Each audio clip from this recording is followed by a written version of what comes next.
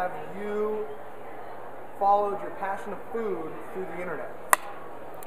So I created an online cooking show. It's called Me Gusta, and it's about just me in my kitchen with my cat and my tripod, and I just love to cook.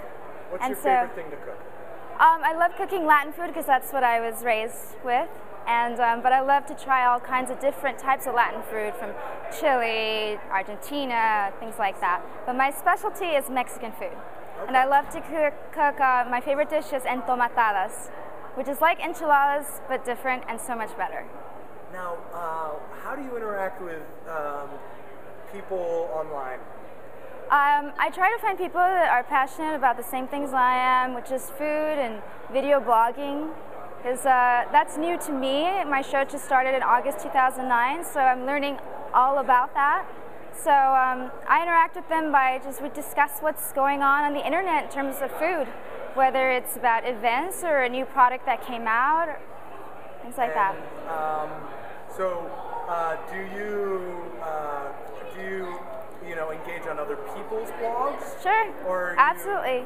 I think that's essential. It's all about sharing the love.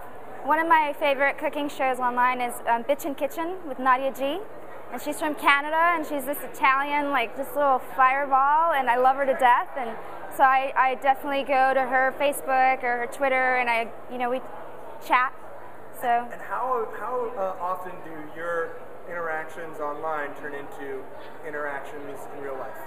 Actually, today was an example of that. I met One Tim Street, which is a pretty big video producer. He does a lot of viral video content. He made French Maids. And so I met him. We've been talking a little bit through Twitter because I saw some of his feeds and I thought he was an interesting person I should get to know. And after engaging with him for a couple of months through Twitter, we met today and we just had lunch. He gave me some great advice for my show. And what was that advice? It was to just keep it real, pretty much. Yeah.